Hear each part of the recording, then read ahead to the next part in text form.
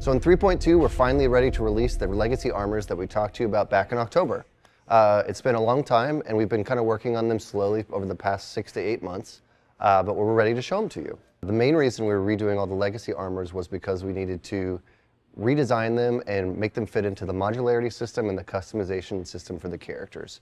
We wanted to kind of maintain the existing look of the legacy armor sets that you guys have all seen for a long time, and we were kind of hesitant to remove them for a little while because we knew that players and backers had gotten used to seeing them and had gotten attached to them. So we really wanted to spend our time with them, and we're finally ready to show them to you. Modularity is always the biggest challenge for an armor. We like the saying that the more modular you make something, the less different they become. So there's a sameness that happens when you make things fit together, and that was the hardest thing we had to fight. So with the legacy armors, there was Outlaws and there was Marines. One of the things we wanted to do with the legacy Marines was to write them back into the lore as an older version. So the CDS Marines you've been seeing in Star Marine and 3.0 and even 3.1 have been newer versions. But in 3.2, the legacy Marines are actually going to be older, they're going to be more retro, a little bit older materials, and you'll probably see them in certain shops specifically to give them a little bit more of a theming than the newer ones. For the legacy Outlaws, we wanted to redesign them but keep the same themes. Material-wise, manufacturer-wise, they can go anything, right? They're not built from a specific manufacturer. They can be mix and match of all different kinds of things, just like a typical Outlaw would be. But we wanted to kind of update them and fit them into the modular system and make sure that they would work. I think players look for control over the games that they play. Being able to customize your character or even your ship to appeal to you as a player yourself really lets you stand out in that way. Since every single armor piece, whether it be under our UEE Marines or our Navy flight suits, you can mix it up even with our slavers to really, in a way, redesign what we've created for you to make it more personal. It's easier for us, especially for example, for Squadron, or maybe some random enemies, or even random NPCs in the PU. We could just swap things in and out and set those up instead of making brand new assets every single time. From us, from Jeremiah to character art, for implementation to tech art, I think it was being skinned in our game. So it's all finished up. Yeah, that's right. Right after that, I jumped on the light Legacy Marine, which was kind of fun for me because I kind of got to be my own concept artist. Yes. Because along with most of the legacy armors, we didn't have concept art for. I think that kind of helped in the design because it allowed us to look at what we used to have in our original legacy armors and kind of let that drive the vision for what the new updated legacy armors would look like. I did the heavy Marine legacy and the light Outlaw, and Michael Broussard did the heavy Outlaw. But for the other like 3 or 4 armors or so, we had the character artists, overseen by Josh Herman, of course, kind of get the essence of the original armors and just update them to match the zones, bring up the quality of the sculpt, and also just the aesthetic in general. And also, I think there weren't that many materials, I believe, in the originals. We have a huge library of materials for character armors or clothing. We probably have, I don't know, at least 100 materials that allow us to create variation in color or material itself. We've been recently working on the color variants for our armor sets. So I think right now each character armor set sits at around 21 variations of color, or 21 colors, 21 variants, I should say. Yeah. Originally, the Outlaw and the Marine concepts were done a lot from contract, different artists. So we had different flavors from here and there, which is cool, because it innovates things and it pushes things in boundaries. The problem was there was no similarities between, it seemed like everything was built by different manufacturers, so we had to bring that in. So when it was kind of, when we decided to update the armors, we decided to unify designs, materials, colors. And so I think it was a much needed upgrade. And then we were tasked to make legacy versions of that, so the before version. So we were kind of slightly confused in the beginning, but like it's like how do you say a less sophisticated, less streamlined version of the Marine armor, and also the Outlaw as well, while making it look aesthetically pleasing, functional. So that was one of the biggest challenges. And so our answer to that problem was introducing more softer materials like leather, cloth. Exposed wiring, Yeah. hoses. Exactly. I think the light marine shows that a lot, I think. Yeah.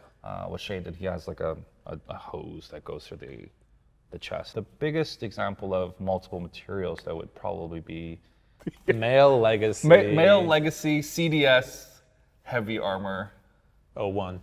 01 is probably the best example of that, because it has all different sorts of different materials. We have different kinds of cloth, different kinds of leather, different kinds of metals, just kind of stitched together. It still looks cool, and it looks more brutish, I think, compared to the current Marines. But also kind of gives us more opportunity to design. Yes. Because with less streamline, it's more detail. Yes. So instead of covering everything up to be, fitted, very studied, everything just kind of like, it works. We have to figure out how to put it together. Right. But with that, we have to design a visual as artists to kind of tell that story. So with things that aren't streamlined, we have to kind of show this exposure of detail to make it believable that this armor set will actually work. But taking a step back and removing those innovations was a little difficult for the concept, and also a little bit on the character art, and because we had to be like, this will look really cool right now, but then we have to remove that potential innovation and make it look less streamlined than.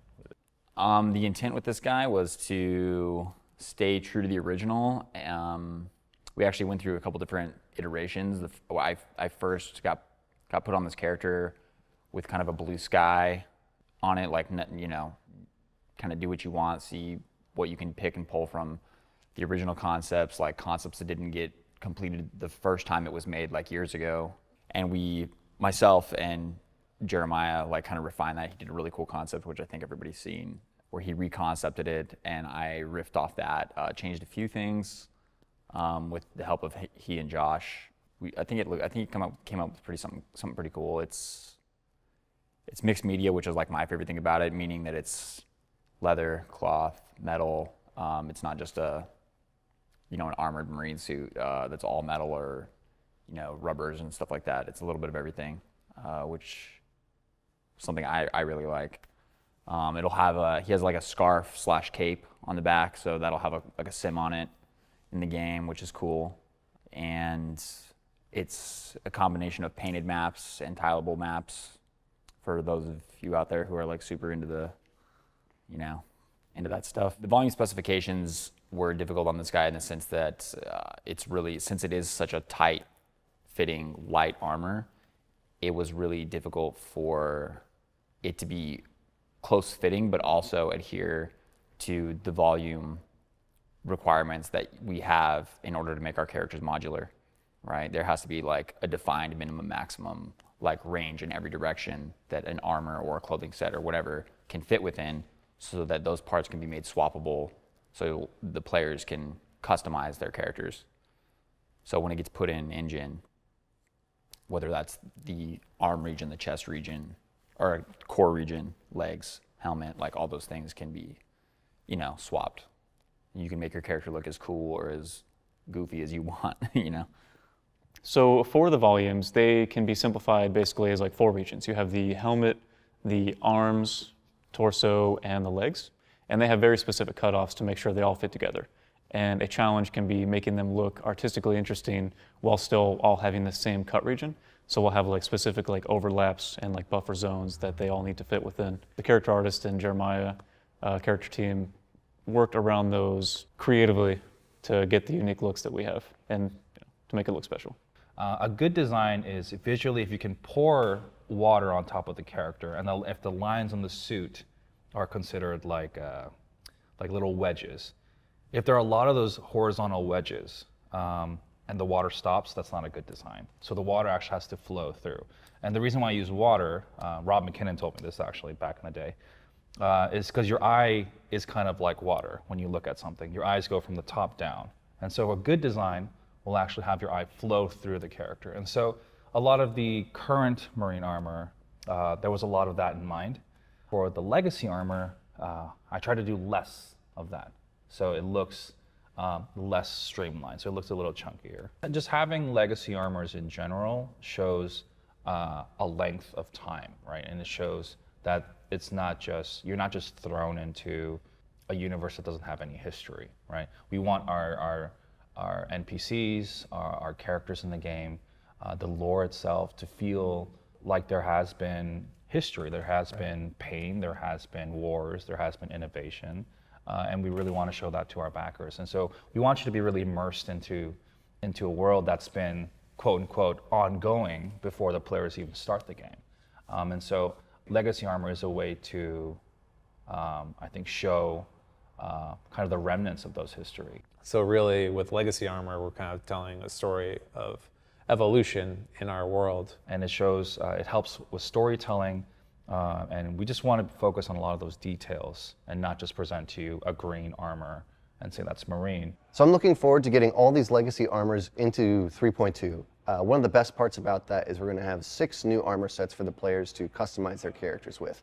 That means they can customize them with all the previous armor sets we've already done. So all our Slaver sets, all our CDS sets, all our RSI sets, all our Odyssey sets, all that stuff is going to be customizable and swappable with all this stuff. We're working really hard, and we're going to get them to you guys as soon as we can, and that's actually going to be in 3.2.